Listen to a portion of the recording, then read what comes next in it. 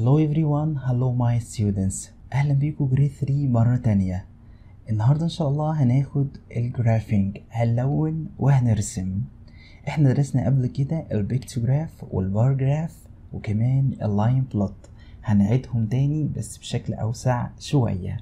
اول حاجة عندي البيكتوجراف. ايه البيكتوجراف ده؟ هيرسم لي تيبل وفيه صور.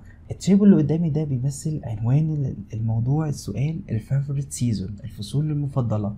بعض الناس بتحب الشتاء، بعض الناس بتحب الصيف. طيب انا عندي السبرينج رسم لي 3 هابي فيسز. السمر كام فيس يا مستر؟ 6 هابي فيسز. الفول 3 هابي فيسز. الوينتر عندي كام؟ 5 هابي فيسز. طيب كل شكل او كل تيبل بيكون ليه كي. طب يعني ايه كي؟ يعني مفتاح. المفتاح اللي عندي هنا just happy face equals 2 students، يعني الهابي فيس الواحد، الفيس بيمثل 2 students. بيسألني أول سؤال، بيقول لي how many students said they like summer، يعني كم واحد قال إن هو بيحب الصيف؟ يبقى عيني على السمر يا مستر. how many happy faces قلناها؟ just count، عدهم هتلاقيهم 6 happy faces. كل happy face يا مستر equals 2 students، يبقى ال 2 دي هتتكرر كم مرة؟ 6 times. يبقى أنا هقول له 2 plus 2 equals 4، 4 plus 2 equals 6، 6 plus 2 equals 8، 8 plus 2 equals 10، 10 plus 2 equals 12. How many students يا مستر said they like summer? It will be 12 students. السؤال التاني بيقول لي how many more students said they like winter than fall. خد بالك كلمة how many more أول ما تشوفها دي معناها يا مستر subtract، يبقى في حاجة كبيرة وحاجة صغيرة هنعمل لهم الاتنين subtract. طيب هو بيتكلم على الوينتر والفول، يبقى keep your eye on winter and fall، خلي عينك على الوينتر والفول. الوينتر يا مستر how many happy faces؟ 5. طب يبقى يا مستر we will repeat 2 5 times، يعني انا 2 دي هكررها يا مستر 5 مرات، تطلع كام؟ صح 10 students. طب الفول يا مستر سهلة جدا، 3 happy faces، يبقى 2 هتتكرر 3 times، it will be 6. now 10 minus 6 equals what يا مستر؟ equals 4. يبقى اللي بيحبوا الشتاء اكتر من اللي بيحب الخريف بكام طالب عندي؟ 4 students. number 3 how many students said they like spring or winter؟ كلمة or معناها انك هتجمع السبرينج والوينتر مع بعض. طيب عينك على spring، how many students like spring مستر؟ ده 3 faces، it will be 6. طيب الوينتر احنا لسه قايلينها من شوية 10 students، so it will be 10 students plus 6 students، it will be 16 students. آخر سؤال عندي بيسألني على total number of students، يعني انت هتجيب number of students of each season وتجمعهم. السبرينج خلاص عرفناه 6، السمر يا مستر 12 حسبناها قبل كده، الفول برضو حسبناها 6 students، والوينتر كان 10 students. لما تيجي تعملهم plus هيطلع the total number of students equals 34 students. Let's have another example. بعد كده عندي البار جراف. ايه هو البار جراف؟ اخدناه قبل كده. البار جراف معناها هتمثل الداتا اللي عندك بالاعمدة، يعني انت هترسم اعمدة او الاعمدة هتكون مرسومة عندك، كل اللي عليك بس هتلون او هتظلل. موضوع السؤال اللي عندي اللي هو السكولastيك اكتيفيتيز، الانشطة المدرسية اللي عندي. طبعا الاكتيفيتي Arabic Math Science English. المارك الدرجة بتاعت كل اكتيفيتي كانت كام؟ كانت 12 20 15 and 10. هنعتبر ان انا اشتركت في الاكتيفيتيز دي بحالها وجبت المارك بتاعتي في العربيك 12، في الماث 20 عشان انا شاطر في الماث، ساينس 15، الانجليش 10. عايز امثل السكولاستيك اكتيفيتيز او الداتا الموجودة عندي بالبار جراف. هنرسم 2 لاينز، واحد vertical والتاني horizontal. يا مستر الفيرتيكال هنا انا هحط عليه الاكتيفيتيز العربيك والماث والساينس والانجليش. طيب الهوريزونتال هحط عليه المارك. وخد بالك انك انت عندك نوعين، ممكن تعكس يعني تخلي الهوريزونتال عليه الاكتيفيتيز وهتلاقيها موجوده في الكتب، والفيرتيكال يا مستر هيكون عليه المارك. بس هنا اللي موجود عندي الفيرتيكال موجود عليه الاكتيفيتي والهوريزونتال موجود عليه المارك. طبعا انت شايف النمبرز الموجوده عندك 12 20 15 10. ممكن اخد التدريج بتاعي 2 4 6 and so on. يبقى انا هقول ابدا 0 2 4 6. انا هنا باخد مين؟ الايفن نمبرز اخدناها قبل كده. الارابيك انا جبت فيه كام؟ 12. يبقى انا هرسم هنا بار عمود طوله 12 او الهايت بتاعه 12. الماث يا مستر كام؟ صح ده اكتر حاجة 20. طيب الساينس يا مستر كام؟ 15. خد بالك ال 15 is between 14 and 18، ما بين دي وما بين دي. طيب الانجليش يا مستر اقل حاجة جبت فيها طلع كام؟ 10 marks.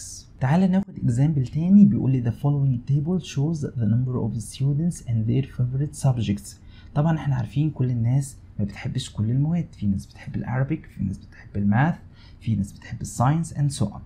طيب انا عندي خانتين، الخانة الاولى مكتوب فيها السبجكت والخانة التانية مكتوب فيها كلمة اسمها tally. خدناها قبل كده، معناها علامات.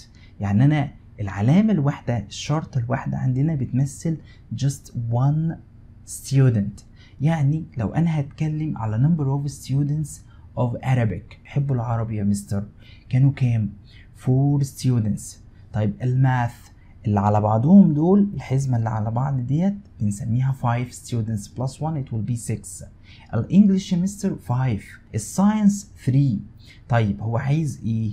هو عايز يعمل هنا البار جراف. طيب العربيك كانوا كام؟ 4. يبقى انا هظلل 4. الماث صح 6 students، يبقى انا هظلل 6. الانجليش كام يا مستر؟ 5. يبقى انت just color 5 squares. طيب الساينس كام؟ 3 وهكذا. ممكن يسألني على الجراف الموجودة عندي، بيقول لي ايه؟ بيقول لي the most favorite subject is what؟ مين اكتر مادة الناس كانت بتحبها؟ صح هي مين؟ هي الماث. يبقى انا بقول له the most favorite subject is what؟ is math. طب انا هسألك سؤال، مين the least favorite subject is what؟ مين اقل مادة الناس كانت بتحبها؟ هي مين؟ صح هي الساينس. بعد كده عندي اللاين بلوتس. ايه هو اللاين بلوت؟ بيقول لي اللاين بلوت uses the number line to show how often something happens. يعني انت هتستخدم اللاين بلوت لتمثيل الداتا اللي عندك، زي بالظبط البار جراف. هيديني نفس الجدول العربيك والماث والانجليش والساينس، ويديني نفس النمبرز اوف ستودنتس. طبعا النمبر انت حضرتك هتكتبه بناء على ايه؟ بناء على التالي مارك. طيب يا مستر العربيك 4، الماث 6، الانجليش 5، الساينس 3. على طول ازاي نرسم بقى اللاين بلوت؟ من اسمه ارسم نمبر لاين وحط عليه السبجكتس العربيك والماث والانجليش والساينس. طب يا مستر العربيك 4، يبقى we have 4 plots. عندي 4 علامات. يا مستر ممكن تستخدم ايه؟ حرف الاكس. يبقى انا هرسم حرف الاكس هنا كم مرة؟ 4 times. الماث يا مستر 6 students، خلاص يبقى انا هرسم the letter x 6 times، 6 مرات. الانجليش صح يا مستر 5. الساينس كام؟ 3. بناخد كمان example بيقول لي length of primary 3 students hand from wrist to the middle finger. يعني الجدول اللي قدامك ده بيمثل طول ايدين طلاب جريد 3 في كلاس من نهاية اليد لغاية الإصبع الأوسط. طيب اللينث 10 سنتيمتر اتكرر كم مرة في الكلاس يا مستر؟ 2 times. ال 11 3. ال 12 4 students. 13 سنتيمتر 4 students. 14 سنتيمتر 6 students. 15 سنتيمتر 4 students and so on. طيب كل اللي انت هتعمله just draw the number line and write the length. هتكتب الأطوال تحت. طب هي الأطوال يا مستر اللي هي 10 11 12 13 14 15. طيب تعال نشوف number of students بالنسبة للطول اللي هو 10 سنتيمتر. it was what 2 students. كانوا يا مستر لي 2 بس من الطلاب في الكلاس عندي طول ايديهم 10 سنتيمتر. يبقى خلاص انا هعمل هنا 2 marks or 2 plots. حرفين x متكررين يا مستر. ال 11 3 مظبوط.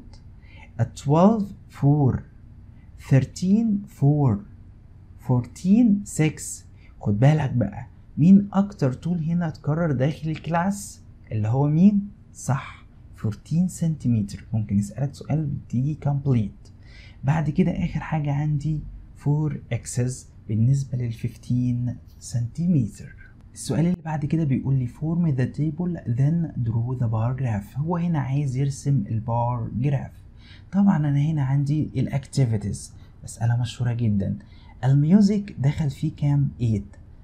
اللايبراري 12. ثيتر معناها ايه يا مستر؟ معناها اللي بيحبوا المسرح. الدرو اللي بيحبوا الرسم كانوا 4. هنا انا عايز ارسم البار جراف. بسرعة هحط الاكتيفيتي والنمبر اوف ستودنتس. طبعا 2 lines horizontal and vertical. الهوريزونتال هحط عليه الاكتيفيتي، الفيرتيكال number of students. عندي النمبرز صغيرة وموجودة 0 2 4 6 8 and so on. How many students of music؟ كم واحد في الميوزك؟ 8 يا مستر. I will color just 8 squares. يعني انت هتظلل بس 8 يا مستر. اللايبراري كانوا كام يا مستر؟ 12. يبقى انا هظلل 12 يا مستر. طيب الثيتر يا مستر اللي هو المسرح كان 14، يبقى انا هظلل 14. طب الدرو يا مستر يبقى هظلل 4. هنا سألني سؤال ظريف بيقول لي arrange the activities in ascending order. يعني من اقل عدد لاكتر عدد داخل في الاكتيفيتيز. ascending معناها من الصغير للكبير. اصغر activity عندي دخلوا عدد من الطلاب هو مين؟ draw. بعد كده صح music, library and theater. Let's have another example. Form the table then draw the line plot. هنا هناخد نفس الاكزامبل بس هنرسمه باللاين بلوت يا مستر. اللاين بلوت يبقى انا هرسم نمبر لاين، بعد كده هحط عليه الاكتيفيتيز اللي عندي. بالنسبة للميوزك 8 I will draw 8 x's. طيب اللايبراري يا مستر 12 I will draw 12 x's. Theater I will draw 14 x's. It's easy. Draw I will draw 4 x's. نفس السؤال arrange the activities in ascending order. Draw, music, library and theater. آخر example عندي بيقول لي draw the pictograph. مديني table بيمثل activity والتالي والنمبر انت هتكمله. طيب اللي دخلوا sport activity نشاط رياضي كانوا كام؟ 4 students. theater كانوا كام؟ 4 students. singing نشاط الغنى كانوا كام؟ 5 plus 2 it will be 7 students. الميوزك في الآخر 6 students. طبعا هنرسم تيبل تاني. أنا هكتب activities sport theater singing music وبعدين هختار لنفسي key just happy face equals 1 student وممكن تستخدم أي شكل مفيش مشكلة. بالنسبة للسبورت number of students equals 4. So I will draw 4 shapes or 4 happy faces. هترسم 4 happy faces 4 أوجه مبتسمة. بالنسبة للمسرح برضو زي 4 happy faces singing 7 happy faces and music 6 happy faces. بيسألني سؤال في الآخر بيقول لي which activity has the most number of students. مين أكتر activity في عدد من الطلاب؟ طبعا the singing activity. بكده يبقى احنا انتهينا من درس الجرافينج. ما تنساش تعمل لايك وشير وسبسكرايب للقناة.